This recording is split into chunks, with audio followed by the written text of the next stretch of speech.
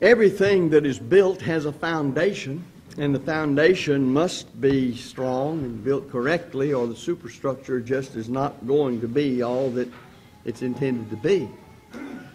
And the same is true when it comes to understanding the gospel, when it comes to understanding properly the teaching of the Bible.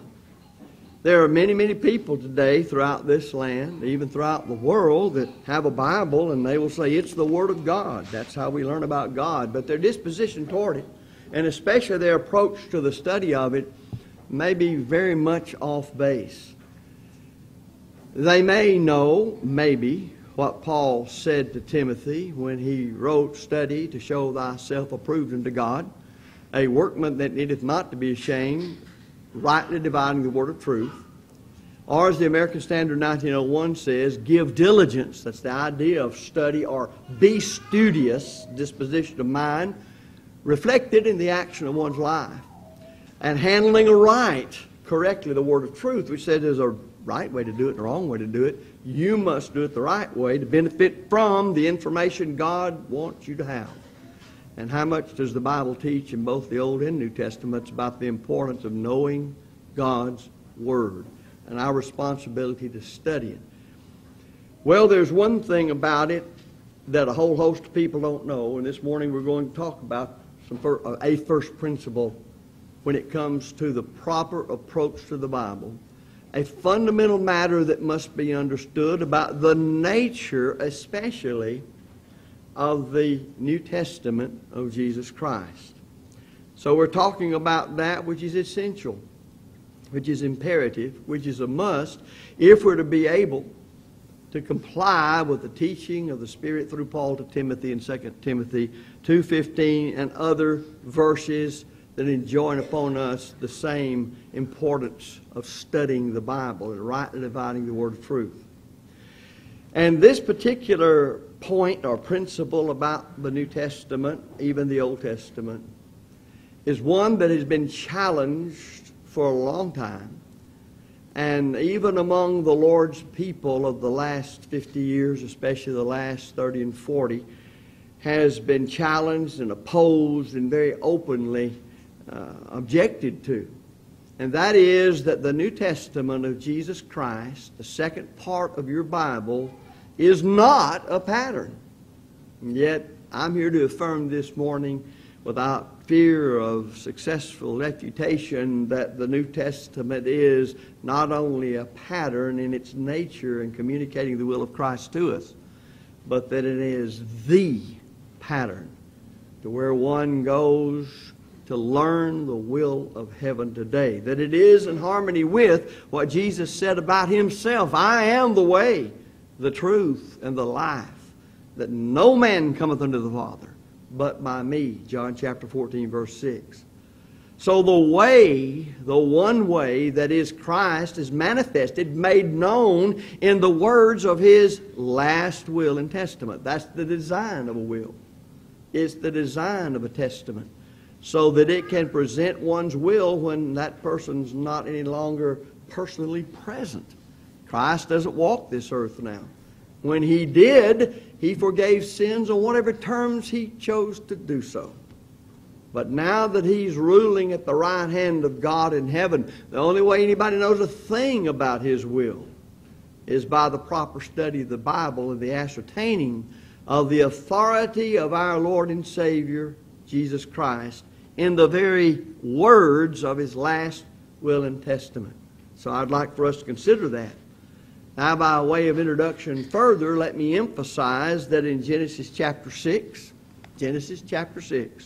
God instructed, you'll remember, Noah to build the ark. The situation had developed to where the wickedness of man was great in the earth, and God had determined to destroy man and beast and creeping things and fowls of the air.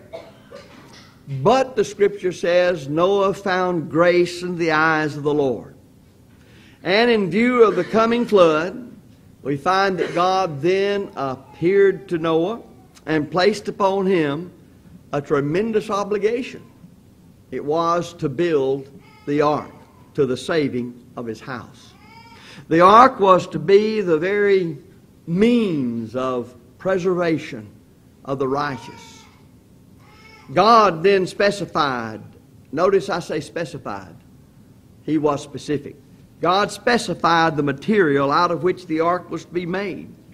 And you know He meant what He said, and He had no problem saying what He meant. Then He outlined, and we may say in detail, the very dimensions of that ark.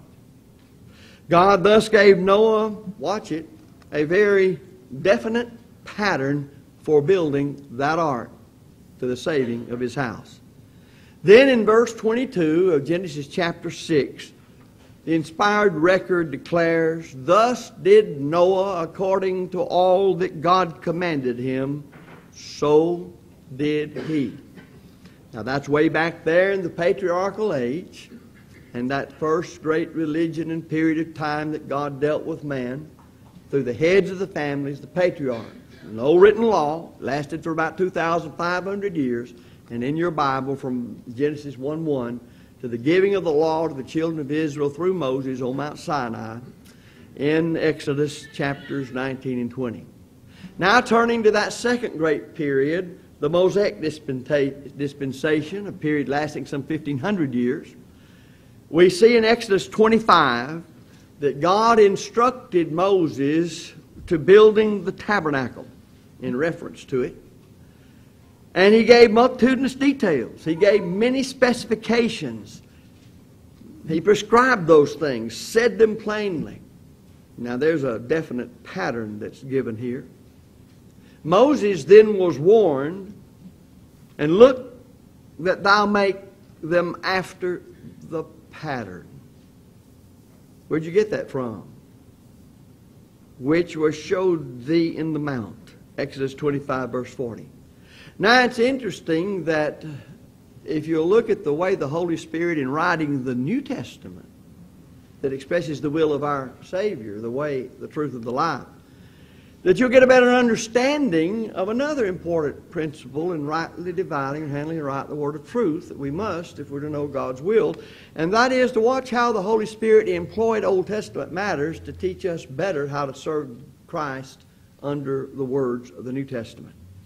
So the Holy Spirit had the inspired writer to the Hebrews in chapter 8 verse 5 write a warning.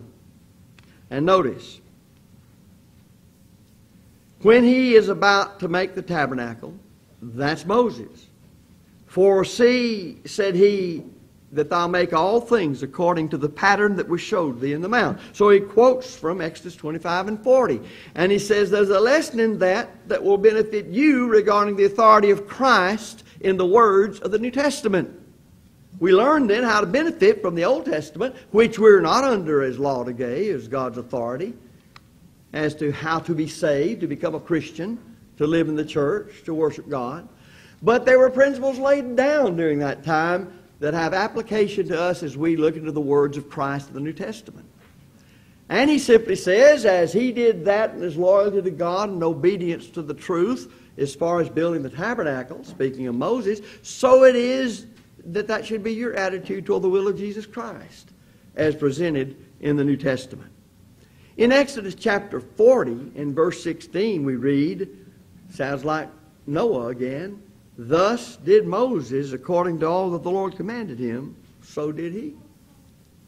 And it's interesting that here in the first great age in which God dealt with man under the first great religion through which man approached God, the patriarchal age, no written law at that time, you see then that God spoke to man, man heard the words, man understood the words, man knew in those words there was an obligation God was laying upon him, man knew that his faith came by the Word of God, and for him to exercise that faith he had to do what God told him in the way God told him and for the reason God told him to do it. You see that there. You then see it in the law of Moses as far as Moses is concerned. Same thing said about him. Does that not begin to lay down a point regarding how faith is formed and when a faith saves and how that I have a living active faith? It's when it's an obedient faith.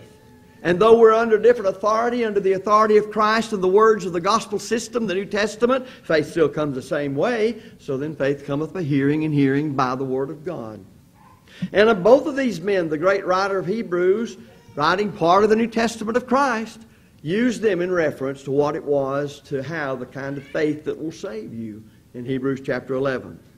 So just as God gave Noah the pattern for the building of the ark, and just as He gave Moses the pattern for building the tabernacle, the writer of Hebrews makes it clear that just so God has given mankind the pattern for building a godly life.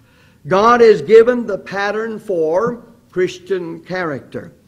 That has to do with one's mindset, attitude, conduct. And the pattern for the church Jesus purchased with His blood, Acts 20 and 28. The church that He built, Matthew 16 and 18, that you read of that happening in Acts chapter 2. He gave the pattern for that in words, organization, name, doctrine, worship, the very plan whereby man is saved, the plan of salvation, and the mission of the church of our Lord. And just as Noah was obligated to build according to the pattern, and just as Moses was obligated to build according to the pattern God gave them, then just so we're obligated, and may we say very privileged and blessed, to build according to the divine pattern set out in the New Testament concerning the salvation of man. Now, I say this, and yet I dare say that most of the people that say, here is God's Word, here is the Holy Bible, don't have a clue as to what I just said concerning these points from the Bible as to what one does in this particular important principle of Bible interpretation in understanding the Scriptures as they study. They don't understand, and many of them openly oppose the New Testament as an inspired, divine, infallible pattern, or we may say also blueprint. I think there's a rule of action that when you study your Bible and see how the devil has dealt with God's people on earth, that anything really fundamental and basic and foundational, you can be sure the devil is going to attack it. And he's been wide open in attacking the idea that the New Testament of Jesus Christ is the infallible, inerrant, all-sufficient, and final revelation of God to man, complete, a pattern in all of what a pattern is. Now God, who made us, who best knows us, He put us together, knows how we function, has always retained to Himself the right to govern man. And the divine rule book by which He seeks to govern man at this time, and has been for about 2,000 years, is the New Testament of our Lord, of our Savior, of Jesus Christ. People over the years who tend to oppose the New Testament as an infallible pattern also don't like the idea at all of referring to the New Testament as a rule book. They don't like it. Yet you find in James 1:25 the Holy Spirit Himself. Now that's God, folks. Does that make anybody any different? Inspired James in writing part of the will of Jesus Christ to talk about the New Testament as the perfect, flawless in other words, complete for what God gave it to accomplish, the perfect law of liberty. Now you tell me a law that doesn't have rules, and the very nature of law is a rule standard. It doesn't make any sense. It's just the devil talking and people wanting to believe it rather than be governed by those rules. Now there's the problem. People don't like to be told you have to do it this way. Nobody likes to. You may say you do, but you've had to train yourself to do it. And you've had to train yourself to know God's will over and against man's will, because most of the time you don't want to be subject to man's will. Not very much at all. That's the reason there's law enforcement on this planet. It's because too many people, they think they can get by with it. They're going to do as they please and violate those rules. Well, that's why people don't like God. That's why the atheist said God doesn't exist. If he can get rid of God, what does it do to God's rule book? The atheist knows if he admits God exists, he's subject to God. Well, a pattern is something which is worthy of imitation and which is intended to be imitated. It is a design. It is a guide. It is a model. It is a blueprint. And how in the world would anything in this world get done without those things? How? Just ask yourself, how would you get through the day without a design, a guide, a model, a blueprint of some form or fashion? We even talk about, be sure and set a good example. According to what? You have to appeal to some sort of objective law when somebody says according to what? When God gave to Noah the pattern for the ark, He was not making suggestions. He was not making recommendations you could take or leave. Moses understood clearly that when God gave the pattern for the tabernacle, that God was not making suggestions, expressing His opinion or recommendations. There are certain brethren among us who for years, and I'm going to start back many years ago now, who have very definitely over the years, and they've sown their seeds and done their work well, because there's many more people believing this than there were at the time that what I'm going to read to you was written. But they very definitely and vehemently reject the idea that the New Testament is our pattern and blame all the problems of the church, basically, on the fact that we teach the New Testament as a pattern. Well, here's one fellow that wrote way back about 1972, if I remember right. I'll look here in just a moment and see. The problem with a restoration theology is that it rests on the premise that the mission of the church is to set up a, quote, true church, unquote, in which all the details of church life are exactly like they were in a first century world. It functions on the assumption that there is a blueprint or pattern in the New Testament that the church is to reduplicate in each succeeding generation. Such a theology makes the church's mission egocentric and past-oriented rather than outward-looking and future-oriented. Now that came, and some of you won't know about this, some of us old enough to remember, were involved enough in the work of the kingdom then, to remember when it came out as one of the very new efforts to get this idea across in the Lord's church. And that was from Victor Hunter, some thoughts on theology and mission, from Mission Magazine, 72 it was, in March, number 9, volume 5. Well, I was around and preaching when all that stuff came out. And you know, at that time, there wasn't a lot of members of the Lord's church who really accepted that, although it was there and it was growing. It was not peculiar to the churches of Christ at that time. It came much earlier. That is, it had its origin much earlier. Truth of the matter is, it had its origin in the mind of Satan, so it's been around a while. It should be observed at this point in our study that the attitude that's evidenced, notice the state of mind that's evidenced in this quotation. In fact, it was the underlying attitude of all of Mission Magazine and all those particular papers that have come out since then that stand where they stood, that this attitude is exactly that which is characteristic of the independent Christian church and the more liberal bunch of them, if you can be, the disciples of Christ. That's why they came into existence over 100 years ago when they brought division to the Lord's church, because they would not accept the pattern nature of the New Testament and said, well, if it's not expressly forbidden, we can do it. Well, it's not expressly forbidden. Thou shalt not kiss the Pope's toe. Well, I'm not about to start because it's not expressly forbidden, because by implication every other teaching, you can't do that as an act of worship without sinning or anything else like it. And yet that's a rule that people use to study the Bible. You get anything into anything. If you say, well, unless they in just so many words forbid it, we can do it. Well, you realize what all could be done? And you give my with the restraints the Bible puts upon us, if you give my brethren that kind of leeway, they'd have a burlesque show up here this morning. And sometimes they're not far from it anyway. In his criticism, and you may not know about this book, but here we're going back 40, 50 years ago, J.D. Thomas's book, We Be Brethren, Dr. A.T. DeGroot, who was one in those days, remember I'm giving you history now, 50 more years ago, he says this, and he was right involved and a big worker in the Christian church. Throughout the book, the assumption is made that the New Testament is the vehicle or container of a pattern of church specification. Now, the group goes ahead to say, from the foregoing survey of the experience of disciples of Christ and the churches of Christ, we may conclude that now listen to this. This is his conclusion. This is his view, his criticism of the New Testament being a divine pattern.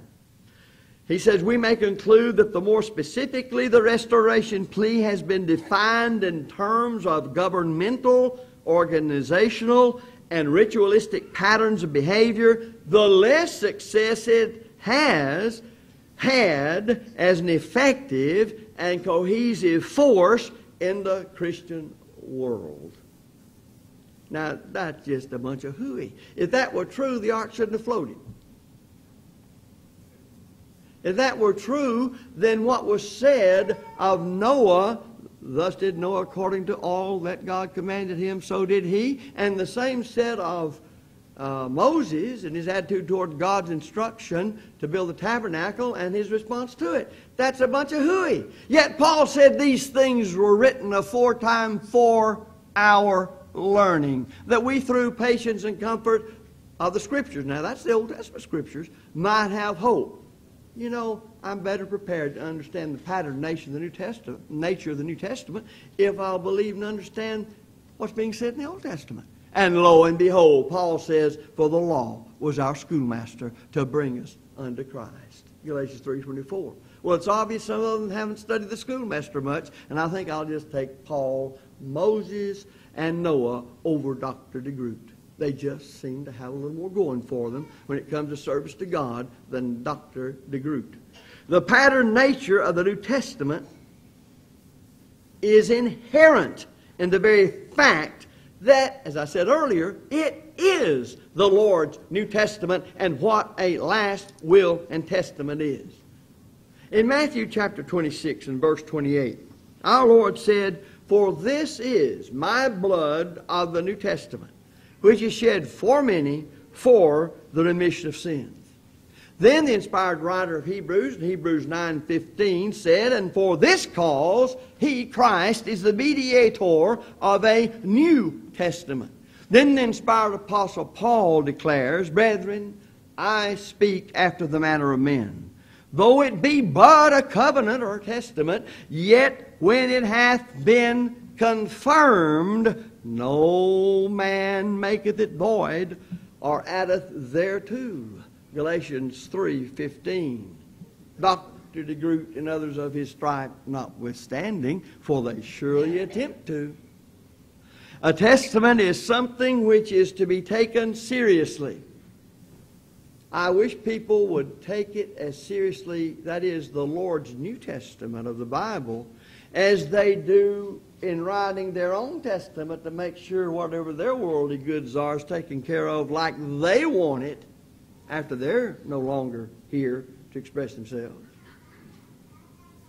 It is not to be disregarded. Its conditions are to be met. The Lord's Testament, the expression and the words of it of His own will, relates to marvelous blessings and great benefits which are granted to certain ones when those certain ones, as long as those certain ones meet certain conditions. Now, what I've just said here is basically what you have to do when you're dead and gone. If you have a will and people study it and get out of it what you put into it that would be carried out, your will, you see, when you're no longer here to express it. Further, the fact that the New Testament is designated to be our pattern is emphatically declared in a host of passages. "Whosoever transgresseth," or as the American Standard said, "goeth onward and abides not in the doctrine or teaching of Christ, hath not God. He that abides in the doctrine," that is the teaching, "the same hath both the Father and the Son." 2 John verse 9. I tell you now, that passage, the difficulty with it is not in understanding. The difficulty with it, we do understand it, and we don't like what it says. And you know, most people don't like what it says. They tend to try to work around it, do something with it. "Now these things, brethren," Paul says, "I have in a figure transferred to myself and Apollos for your sakes, that in us ye might learn not to go beyond the things which are written." 1 Corinthians 4:6, American Standard Version. Now, It's interesting to note that when Paul says, some say you're of Apollos and some say Cephas, and I of Christ, I learn here from this verse that he's saying that's not necessarily what you're doing, but you might as well be doing it, because I've transferred that to us, so you'll learn not to go beyond the things that are written. Then we learn from Paul's writing to the churches of Galatia, I marvel, I'm amazed. I marvel that you're so quickly removing, American Standard Version again, removing from him that called you in the grace of Christ unto a different gospel.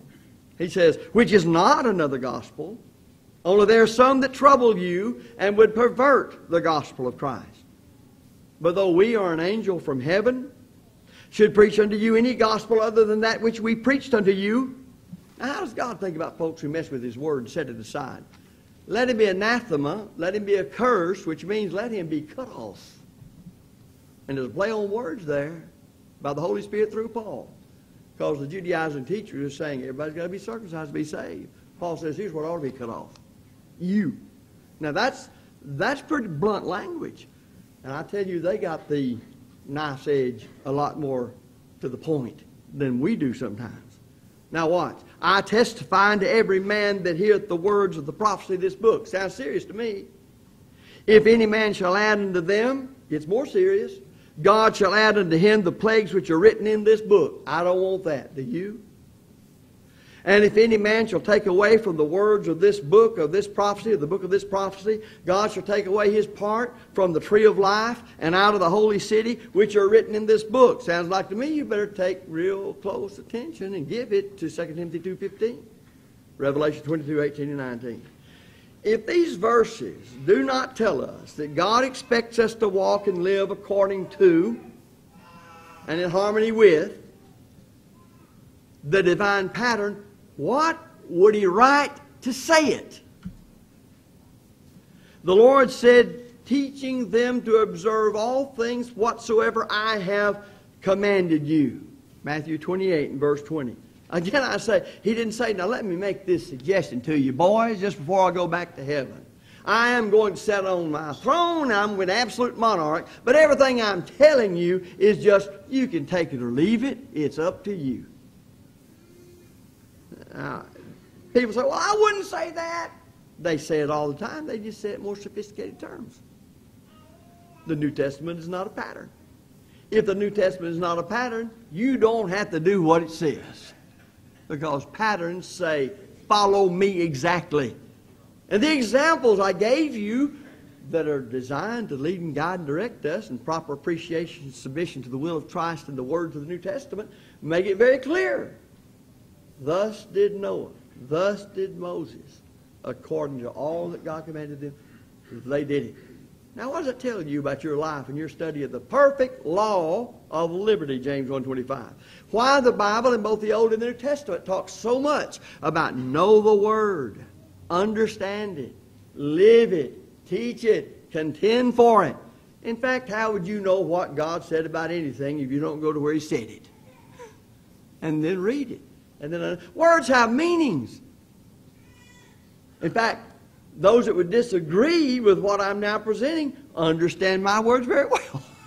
You couldn't disagree if you didn't understand them or agree because you understand them.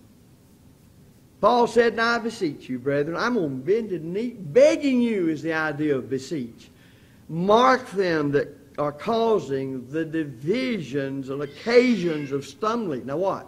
How do you measure? How do you know?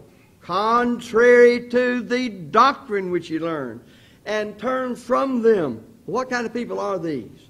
Well, the Holy Spirit said, and that still ought to make some difference, for they that are such serve not our Lord Jesus Christ. Well, then they serve somebody. You know, everybody serves somebody. Well, God said these folks who depart from the doctrine aren't serving Christ. Well, they're going to serve somebody. He said they serve their own belly. This sounds rather plain, but it fits the New Testament teaching and the words used by the Holy Spirit to speak to us so we can understand. There are a lot of belly Christians around. A lot of belly Christians. And by their smooth and fair speech, they beguile, that's deceive, you know, the hearts, the inward man of those who are innocent. Romans 16, 17, and 18. Now remember, he wrote that to the church in Rome, and in so writing it, wrote part of the New Testament, and so it speaks to every member of the church. And it says, this is what can happen if you're not careful. Further, in Ephesians 5:11, Paul said to the church in Ephesus, and have no fellowship with the unfruitful works of darkness, but rather reprove them. Then John writes, if anyone cometh unto you and brings not this doctrine or teaching, receive him not into your house, and give him no greeting. For he that gives him greeting partakes of his evil works. 2 John 10. I have seen situations, I've known of others, where somebody's lived an ungodly life in some way. They're contrary to the New Testament in belief and in their life, some way or the other. They won't repent of it. Rather than work with them, beg them, try to teach them, and they persist in sin. They're not going to repent. Finally, then, the faithful brethren, in order to keep the church pure and to do the last thing they know to do that the Bible says to get people to repent, they remove the fellowship that's peculiar to Christians from them and the withdrawal of the same in obedience to God's will. And there are always some brethren who, when they see those folks the next time, run up and hug them and declare unto them how sorry they are that the brethren have acted so terrible toward them.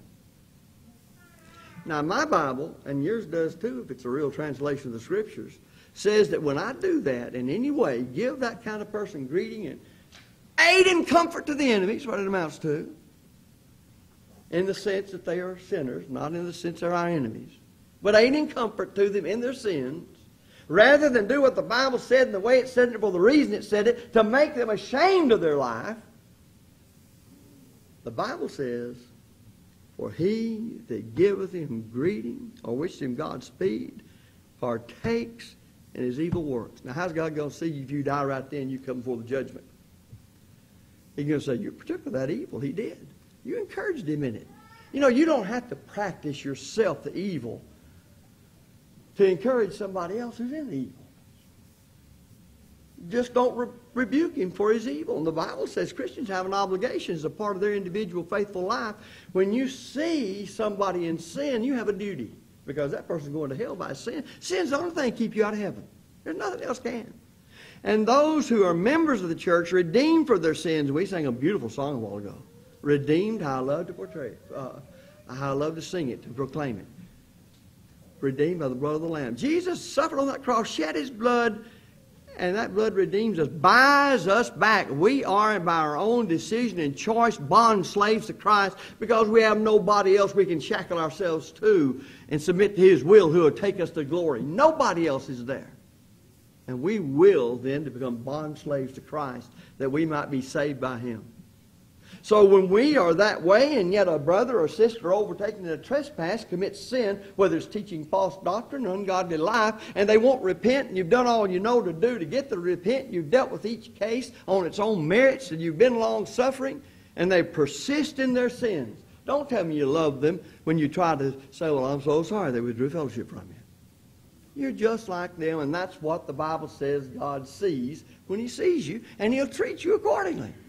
Well, that sounds awful tough, preacher. That's the Word of God. Isn't that what you want? Or had you rather me tell you, just go right ahead and play in the world?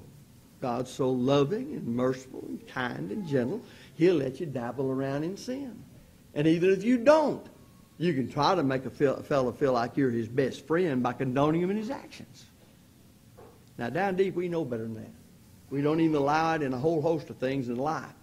For some reason, we don't consider that when it comes to the pattern nature of the New Testament, which is an authoritative approach to the Bible that the world just really doesn't understand. And others in the church, certainly, in order to take the church into digression and to stop it from being what the Lord intended the church to be, they will follow after that view and try to make you think that the New Testament's nothing but a love letter, in which God says you're sin and you're lost, you can't save yourself, Jesus died for you, and just acknowledge that by a nod of the head toward heaven. Everything's all right. Everything else in the Bible then, just suggestion. You don't really have to be obedient to it. Just love one another. And what in the world to those people does that mean? Condone whatever it is they do. Because, see, there's no law, really. Because there's no pattern nature. But a pattern nature means there's a rule to follow. Our whole responsibility is to make sure we're binding only what God and His Word binds on people is obligatory. And to then be very happy when we learn where He's loosed in the liberty that's there. And not to end up binding where God hasn't bound or loosing where God hasn't loosed. In three great speeches, as we conclude, which constitute the great book of Deuteronomy, Moses emphasized to Old Testament Israel that it was because God loved them that He had given them a law. Now you think about that for a minute. Because God loved them that He had given them the law. It wasn't because He hated them, and that their love for God would always lead them to be obedient to that law. And likewise, it's because of God's love for us that He has given us the New Testament. And it's our true love for Him that will move us, motivate us, cause us, prompt us to be obedient to the authority of Christ and the words of that New Testament. If we would just understand that loving parents who really love their children set up pretty good codes of conduct because they love them, not because they hate them. They even still, some of them, love them enough to discipline them correctively to get them to abide by what they ought to in the home. Now, your children may, like some of us who are children of God and somewhat rebellious, if not a great deal rebellious, we may say, I hate you. You don't love me. You ever heard kids do something like that? Well, remember, we're children of God. And sometimes in our rebelliousness, we can respond to His emphatic, plain, divine, infallible pattern because of what it does in governing us in the same way. And yet God says, I know the way to get you from earth to heaven. I know the path. You don't, for there is a way, though, that seemeth right unto a man, but the end thereof are the ways of death. So you've got to trust me implicitly on the basis of my word. So then faith cometh by hearing, and hearing by the word of God. Romans 10:17. And in that word we're taught to believe with all of our heart that Jesus Christ of Nazareth is the Son of God.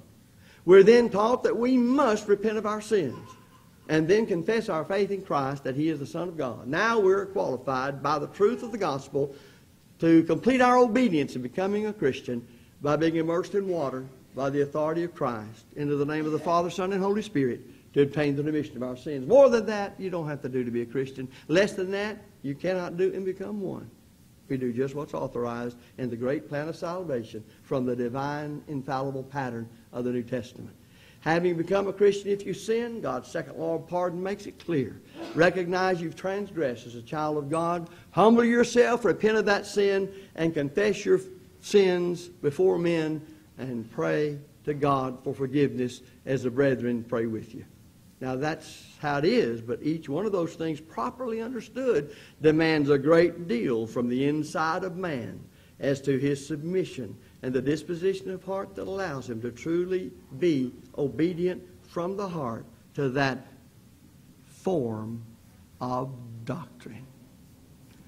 Folks, listen, I don't say it proudly, but that's not nearly it. That's it. That's the truth which every one of us, members of the church, are expected to teach without apology. It's the will of heaven. It declares the love of God. It tells you the way back to God. Now, what can possibly stand in your way? An old rebellious will. It just won't accept it. If you're subject to the blessed invitation of Jesus Christ to come to Him, we invite you to come while we stand and sing.